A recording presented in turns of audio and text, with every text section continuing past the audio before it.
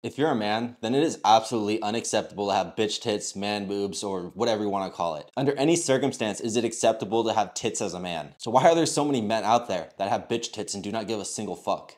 I'm genuinely asking because it's unacceptable. It seems to be more and more accepted by society nowadays because it seems like every man has a beer gut and a pair of bitch tits. And I think that's why so many people don't do anything about it. It's because it's basically the norm now. I'm here to tell you that your health is more of a priority. Like, I'm all for feeling confident in your skin and, feeling great about yourself, but your health is always going to be a priority. Your health is everything. What's even crazier to me is that getting fat, getting bitch tits is not an overnight process. It takes months and months or years and years of constantly fucking up your diet. And then these same people think that getting ripped, jacked, or shredded, getting a six-pack is an overnight quick process.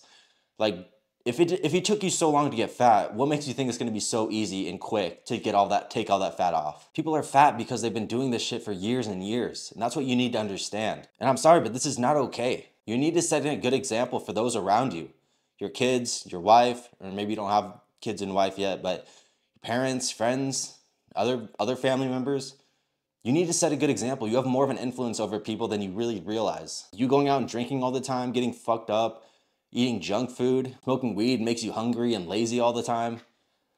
Is that really what you think you deserve? I know you and your friends love to do that shit on the weekends, but it really comes down to who you surround yourself with. Because if you surrounded yourself with individuals who want to do better for themselves, work out, eat healthy, then I promise you'd be doing the same thing. That would seem like the normal thing to do instead of doing all these bullshit habits that you're doing right now that have led you to get into the shape you're in, that have put you in the health situation that you're in right now. And you never stop to think about this because you value your current comfort over your future comfort. You're doing what feels good in the moment and then just feeling straight remorse and regret after. Think about it like a long night of drinking, just getting absolutely hammered and eating shit food. How do you feel the next day?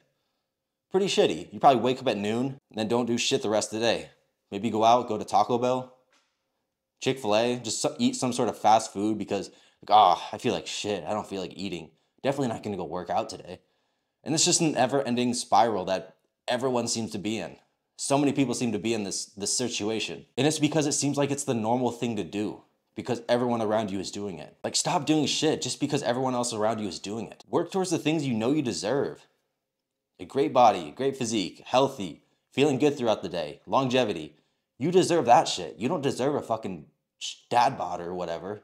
You're like, I don't have time to work out or go prepare my meals. Like, bro, make the time. Your health is a priority. Do you not think living a long and healthy life should be a priority? If your health was really a priority for you and longevity, you would make the time. You would get up early.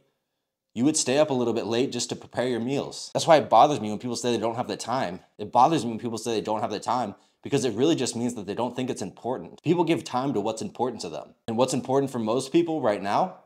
Their current comfort, instant dopamine, instant gratification, anything to feel good in the moment. That's where society is fucking up. Everyone's living in the moment. Because what are you without your health?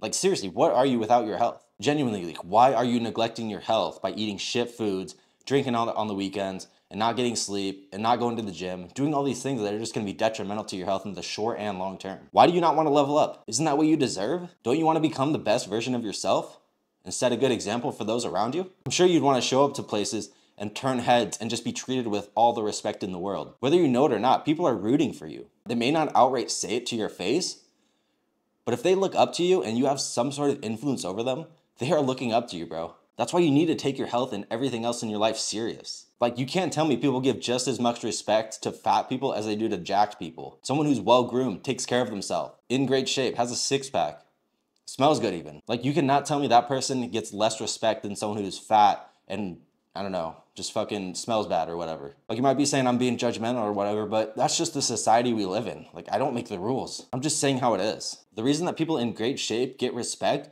is because people know they're not cheating on themselves. Because they know that they respect themselves. They're not skipping the gym. They're not going through the fast food drive-thru every fucking day.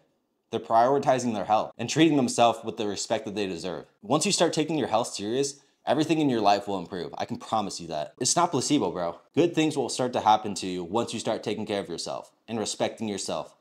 Giving yourself the respect you know you deserve. You'll have more energy throughout the day and you'll feel more confident, and people can feel that, bro. There is absolutely no situation where prioritizing your health and fitness is gonna make your life worse. Give me one example. Seriously, try. Try to give me one example where being in great shape and taking care of yourself is gonna make your life worse. You would never be able to come up with an example. Only good things will happen to you. It teaches you work ethic, discipline, and knowing that shit doesn't come easy in life, that you actually have to work for it. It teaches you delayed gratification, which is something 90% of men don't seem to have nowadays. So why do you want to be average? I know you probably say you don't want to be average, but your actions say otherwise. Actions speak louder than words. You know you're meant for more, dude, so start taking care of yourself. Start doing the shit that's hard in the moment that's gonna make you feel good later.